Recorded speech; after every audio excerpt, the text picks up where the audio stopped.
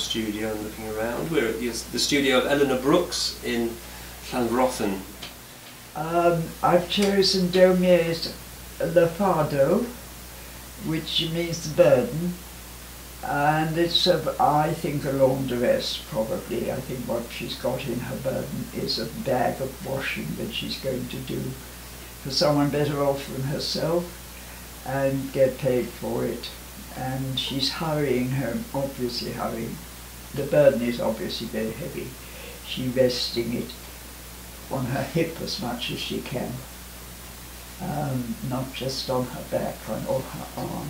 She's using one arm to hold the blanket, the basket, I mean, the handle of the basket goes over one arm, and then the hand of the other arm is holding the hand of the first arm. So she's making a big strong loop of her arms to carry this burden, and you can tell by the way she's standing that it's very heavy. And what I love about it is that it's so simple, it's so eloquent, it speaks. You can tell all this, you can tell so much about her. That this simple little painting, it's very hard to say, you know, to put one's finger on the secret. I mean, the secret really is that the man obviously looked at things hard all the time and practiced so much that he could get it done quickly and easily, what he wanted. He thought of himself as a failure as an artist because he never managed to sort of make smart finished pictures, and his colour palette was very restricted. It was just a few earth colours. I think really earth, yellow, brown and a bit of red, sometimes a blue, sometimes a bit of blue, but not often. And of course mostly he was known and made his living as a journalist. So he was in the protest business. He was mocking the rich, the hypocrites, the powerful, the corrupt, and so on. It was part of his business. But he sometimes mocked the poor too. There's one where set in a law court, a drawing set in a law court, where the advocate has just got his man off, defended him successfully, and the man is picking his pocket or cutting his purse away, cutting the advocate's purse away. Hasn't been reformed.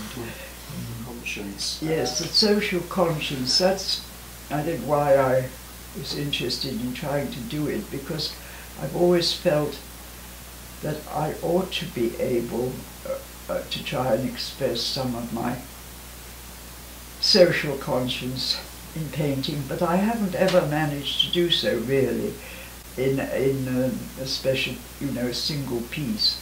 I suppose in some ways Mrs. Fink's whole thing, the collection of portraits I did of this woman I met.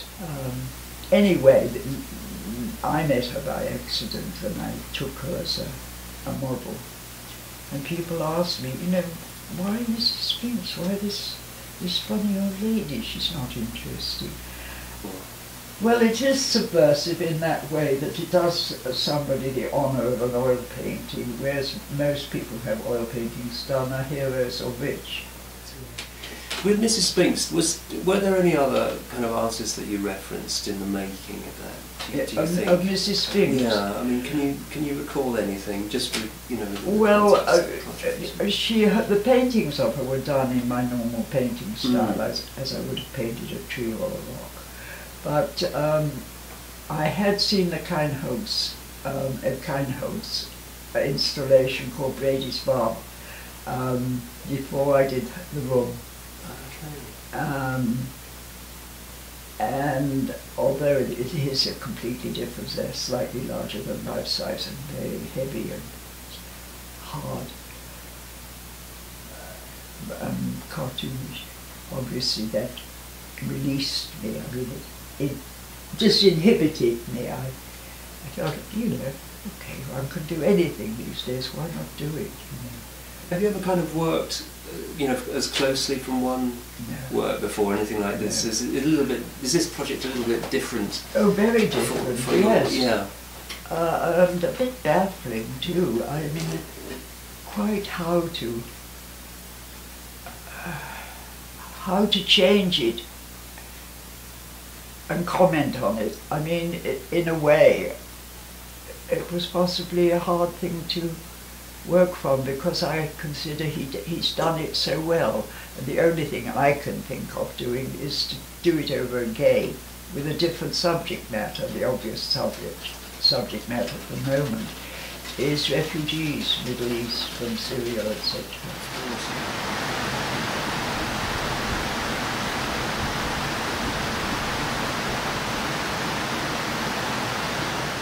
Say in Paris once, which caught my eye long before I was sort of really knew who he was. And I was interested in it because I'd been in Italy a lot, but I hadn't been in France a lot. And I was also knew quite a lot about Renaissance art because I was brought up on it. I belonged to a history of art club at the convent school I went to, and at the weekends there was an enthusiastic nun who used to read Ruskin to us and show us pictures by Renaissance artists, and we would collect our favourites. So I saw this this plaque by Daumier, which was of a line of refugees. And I was very struck by it because the sculpture was a different kind to what I was used to in Renaissance art. This was almost like a cubist. And I think it was just came out of him naturally. He wasn't an intellectual, I don't think. Anyway, when I started on this project, I thought I'd try and do a sculpture more in his style, in that of the line of refugees, because it's very like the woman in the painting I'm doing, the laundress with her burden. I think she's trying to get home before the rain starts. Or just in a hurry to get on with the washing so that she can earn some money, buy some food. The figure in the painting of the laundress is just a little upright single figure, where the child actually is probably tucked closer to the woman. Try to empathise when I'm painting with the person I'm painting. Sure. It would be a conceptual piece of work, a different approach for your painting, because presumably you would not know the well, I wouldn't know, that's right. This is one of the struggles I've had, and one of the bits of writing I put in is a few paragraphs about my problem with conceptual art, because to me a piece of visual art speaks to what you could see without being told.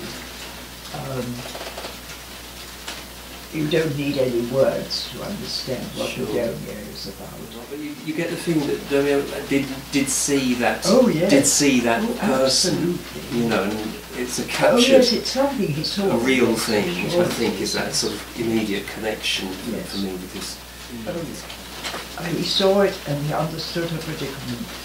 Yeah. Because he knew the poor he lived among them.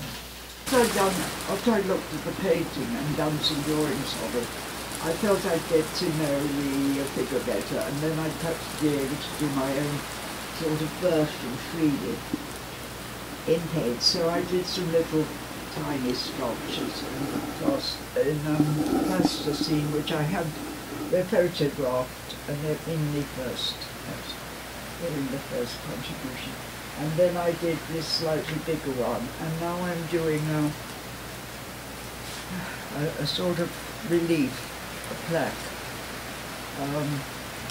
It's not bas relief, it's quite deep relief actually. And I was comparing it to a Renaissance one, taken from the baptistry doors in Florence by Alberti. And they were considered the sort of peak achievement of the Renaissance. And I don't particularly like them. To me, they're rather like sort of sculpture versions of paintings or drawings with doll stuff on top. They're more like a stage set. Yeah, okay. The backdrop in the stage, a curtain, you know, with a bit of sculpture, very, very low relief, shallow relief, and then little figures stuck on top. And the Daumier one was, all the figures are much more integrated with the background, and much more close. It's like somebody who does it every day as his own language. He just sort of seems to come out of his fingers, rather the way the paint emerges in his paintings from a sort of muddy background almost. Yes. And I see. there are two of the doors in the baptistry, which is divided into panels with different scenes from the Bible in them.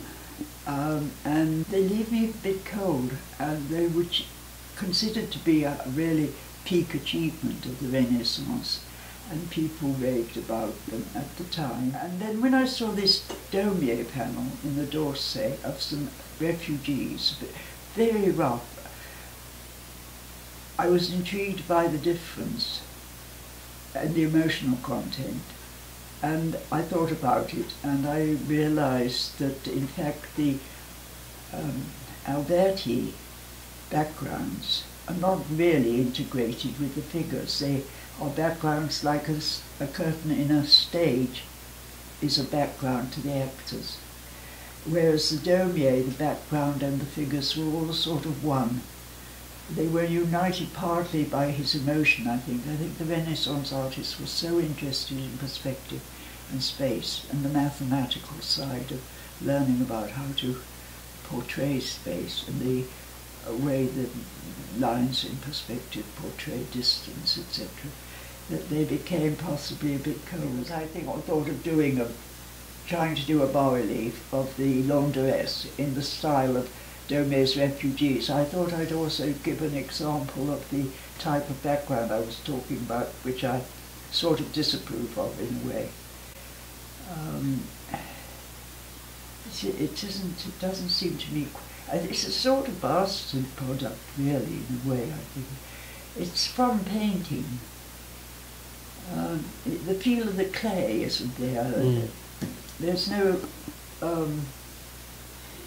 in stone you get an imposition from the stone itself, the working of the stone. And in this it's sort of almost like a painting which, in front, you know, with figures in front of it. He drew, I mean, thousands and thousands of political cartoons. He must have been drawing every day, all his life. Yes. Yeah, I was reading something like 4,000 lithographs he did or something. Lithographs, I know. There you actually have to sort of plan and have the stone ready and everything. So how many drawings? One doesn't know, but it was obviously a language which just flowed out of him naturally. So I'm trying to see what the difference is between that type of bas-relief and his relief, because it seems to me that he was way ahead of his time without least bit realizing it. And he tried to be a painter, couldn't make his living as a painter. He thought he was no good, I gather. I read a little book the other day, the letters of Mary Rilke, the poet Rilke, to his wife, when he was talking about exhibitions he'd seen. in Paris and Vienna, and he said there were 4 Daumiers in the exhibition. This was in the early 20th century, so he was still being valued, or at last being valued, as a primate painter in a serious exhibition. But I thought I might do a 3D object. I've got a statue in the house made with a canvas over a framework, which I'll show you. I thought it might be rather good to do the laundress in cloth. If I can manage that. I couldn't manage a big clay piece these days, but I could do that. So if you like, we can go look at that statue, and another one I've done in plaster bandage, which I don't think I'll use because it would need, I wouldn't want it white, and it would need painting, and I don't think that's suitable. Okay. Yes, he had drawing lessons in a respectable school, with a respectable teacher. But he obviously had a huge talent as well. He didn't draw on the spot, apparently. He remembered it all and drew when he got home. Oh, that's they interesting. Say in his biography. Strongly that you shouldn't try to do things you haven't seen unless you're a particular kind of artist who is a visionary. He obviously was a bit, I mean, he obviously hadn't seen Sancho Panza and Don Quixote, which he did. Lots of paintings of. But he had some kind of interest or passion for that character. I think he probably saw himself as a bit of a Don Quixote. But I think that why Goya's etchings and his horrors of war are so telling is because he did actually see them. One of them is called I Saw This. It is important for my 2D work too. I always try to bring the 3D onto it. Into my 2D work. To me that's the magic of art, in a way. Showing the 3D in the 2D to me is a bit like showing a sort of another reality, a deeper reality, in whatever way you can in a 3D. So, I mean, what is art? Trying to make sense of reality, trying to capture a bit of reality so that one can make sense of it, believe in it, sort of really enjoy it too. It took me a long time to learn that you can't find that sort of super reality that you're looking for, or that meaning in the reality, by looking harder again at the same piece of the material work, because everything will have changed the next step. You've got to try and let it hit you, you know.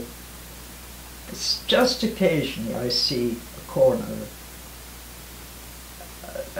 the world, and I know that, you know, if I get it exactly as I see it, of course it isn't exactly as I see it. Mainly because I've been a wife and mother, and I've had to be in the kitchen doing some cooking, and you know, then I glance out of the window and it's just looking exactly right, and I think, oh, I could do that tomorrow, and I set up an easel or something to hold the canvas in place, and a bit of table. Maybe I do it or maybe I don't, but at least I feel I have a right to. As long as I produce supper, I've got a right to use the kitchen for painting as well as cooking. Yes. In 1950, 1987. I had children, and then I got an au pair girl, and I could paint for a few hours each day when I had an au pair girl. I was 4 years without painting, and I nearly went mad. Living here, I mean, it tormented me. For one thing, the beauty of the landscape, the colour of the blackening winter, the black and white flashes on the river. Do you care where the work goes after it leaves the studio, or are you happy to see it go, or do you? Not always. I'm a bit sad sometimes. The worst is if I've forgotten to take a photograph of it, and it's sold from a gallery, and they've forgotten to take the name of the buyer, which is monstrous, but it's happened to me once or twice. I got a book with most of the people the names of most of the people who bought things direct from me in it. Eleanor, where did you train? Where did you study? And I went to Camberwell. Okay. 4 years at Camberwell, and then after I'd had 3 children in quick succession, once the youngest of those 3 was at school full-time, I went back for a year to Camberwell. I had one very good sculpture lesson, a man called Martin. I'd been struggling with a portrait, clay portrait of a boy who I fancied very much, and I wasn't getting anywhere with it. I just went on working, it didn't get any better. And this man came in with a carving knife and he said, "I've got to conceive it in space." Slash, slash, slash, slash, and it immediately looked like my boyfriend. So I learned from him how the less is the more, especially in sculpture, I think. Well, probably in painting too. Less is more. All my detail was quite unnecessary. Then I had a good lesson from Victor Passmore, who said, "Make it sing." That's right. You're getting some colour there. Make it sing. That was all right. And then Colestream said, "Well, you can draw." And that was a good lesson because I knew I could draw then. Great. Well, thank you, Eleanor, very much for letting us into your studio. You're very welcome. Thank you for listening to me, letting me